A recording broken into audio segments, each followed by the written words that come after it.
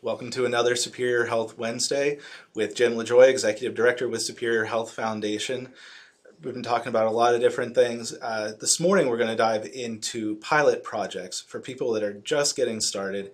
If you want to walk us through what these pilot project grants are and who they're for. Yeah, well, good to be here again, Ben. So the pilot projects, really one of our grant initiatives that has really caught on, and we'll give you kind of a background on how these were put together.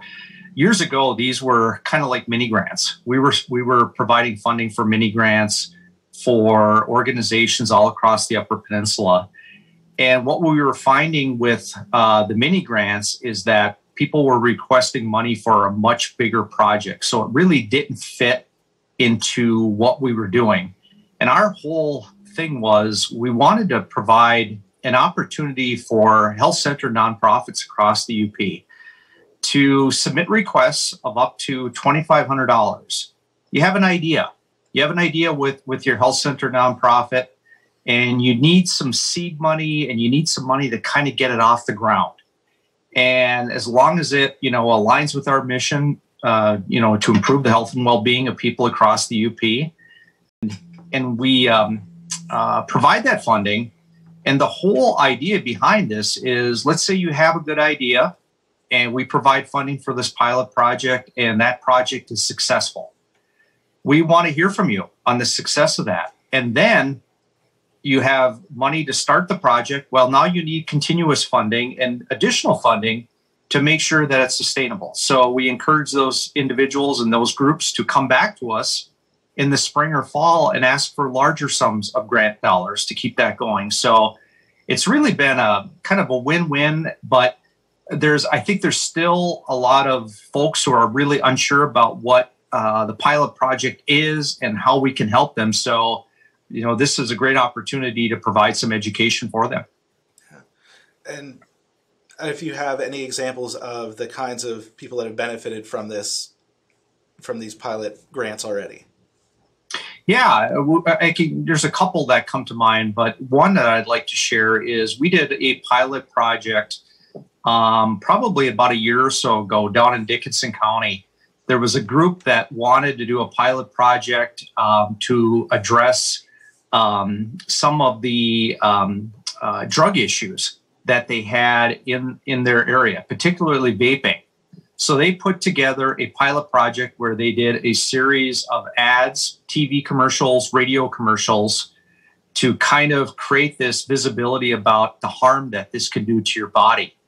And it was incredibly successful. They ran it on their Facebook page, and it really created a lot of awareness about the dangers of it.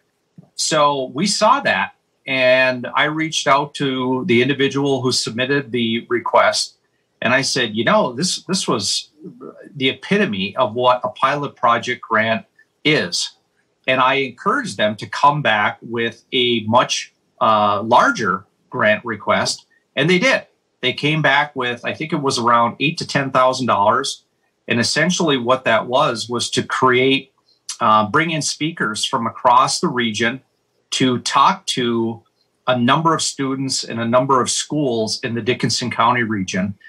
And that was a tremendous use of those funds to, bring in someone knowledgeable, to share the experiences of it. And the nice part about this particular project is it's replicable. We do something in Dickinson County, it's successful. Well, we could take that model and move it to Delta County, move it to Iron County, and really kind of do some similar things. So, that's one that really kind of stands out as a perfect example of a pilot project blossoming into something much bigger. And you touched on a few really good points. I think one of them, just people can take just that issue in their specific community and grow that.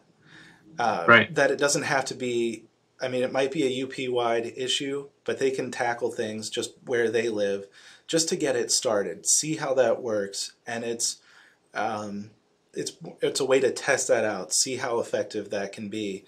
And the fact that you give them that ability after that. This isn't a one and done. Let's see how Right. this works. Let's work with you. And then you have that follow up with them to do more with that and to recognize that potential in these projects. So you're not just, it's not a one-time thing for you. Yeah, absolutely. And that's the whole reasoning behind it, to be able to provide that kind of funding to see where it's going. And then the flip side can happen too, Ben. You know, there may be something that we fund as a pilot, and they discover, you know, this really didn't work out the way that we thought it would.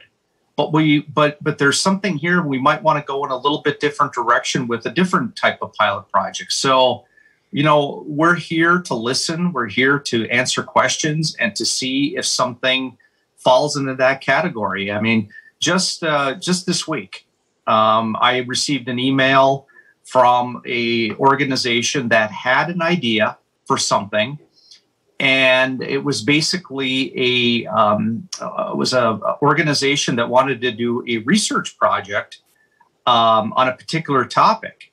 And I said, you know, that is really a great example of us potentially providing funding to do the research for it, see what that research comes out and what the results are. And then from that, if you identify a need that needs additional grant funding, you can come back to us. So we pointed them in the right direction. They're going to submit it, and we'll likely review that in a couple of weeks at our next grant committee meeting. So, you know, those are what we're looking for, because what's interesting about this area is that people have ideas. People have really good ideas to solve problems, but oftentimes they don't submit it. So part of this whole idea of this awareness is, you know, you've got an idea, submit it to us, and we'll take it from there. And I think that's really important. Just you have an idea, you notice an issue that needs worked on, but maybe you don't know how to get it from that idea into something functional. Right. Is that they can come to you because you work with so many other individuals and so many groups that you may have seen or heard something like that, that you can help cultivate that idea into something that you're able to provide funding for. Yes, absolutely. And, you know, and that's the beauty of grant giving and the work that we do.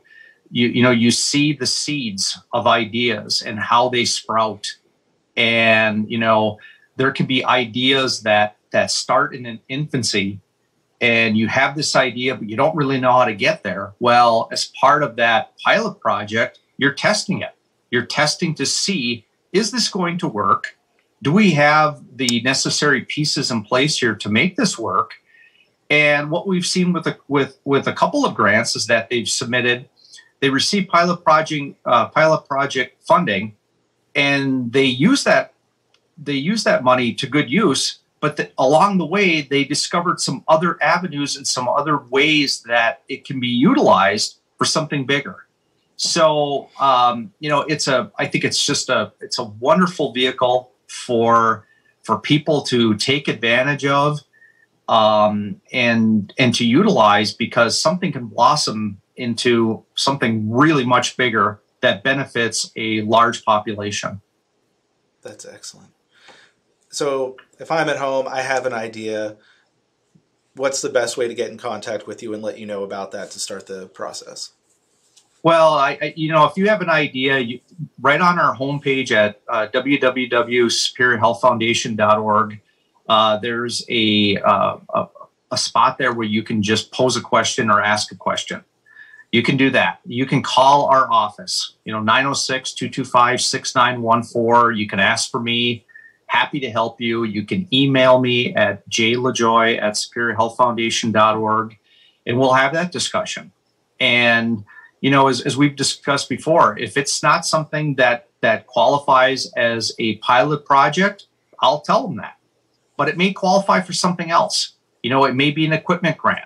It may be a spring or fall grant, but not everything's going to fall neatly into that box. But we're here to help, you know, sort through that and provide the avenue to, you know, get their project moving. you have a lot of really direct resources to make this as non-intimidating as possible and a very approachable, so that people with ideas don't get hung up on some of the details, and they can really just help push their ideas forward. Yeah, absolutely. And and we've tried to make the process for applying for pilot projects is really quite simple. It's an online application form. If someone is serious about a project, it's probably going to take you 20 minutes to a half hour to fill out. It's not a big deal. And we don't want it to be a big deal. We don't want people to be drowned in paperwork.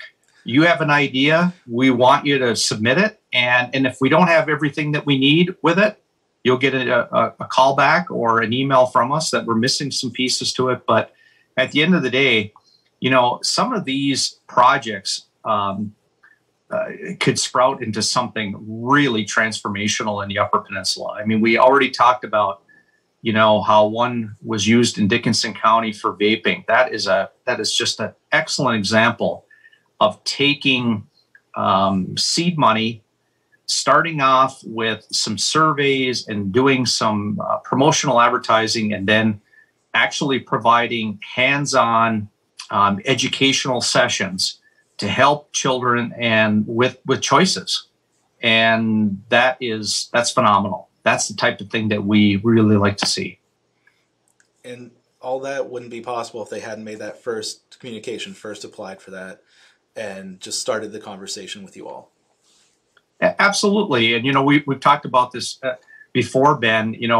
One of the biggest frustrations I think sometimes we have in the grant giving business is that I will be out and about and I will run into someone and we'll have a discussion and they'll say, I was going to submit this grant, but I didn't think it fit. And I said, well, what was it?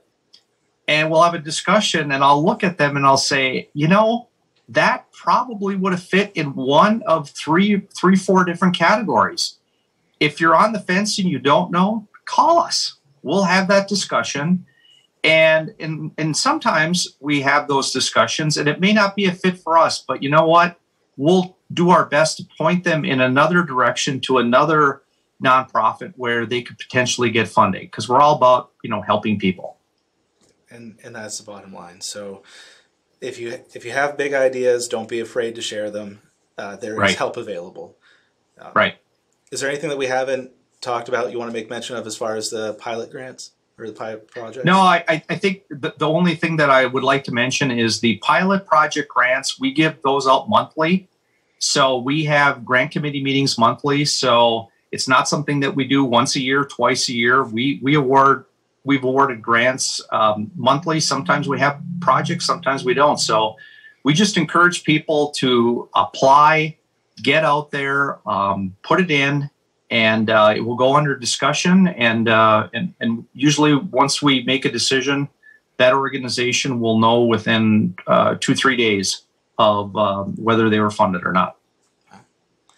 And if it goes up for review like that, before it goes up for review, there would probably be conversation beforehand to make sure it has its best shot. Is there any way to reapply and reconfigure if what you had the first time doesn't get approved? Absolutely. Okay. Yep.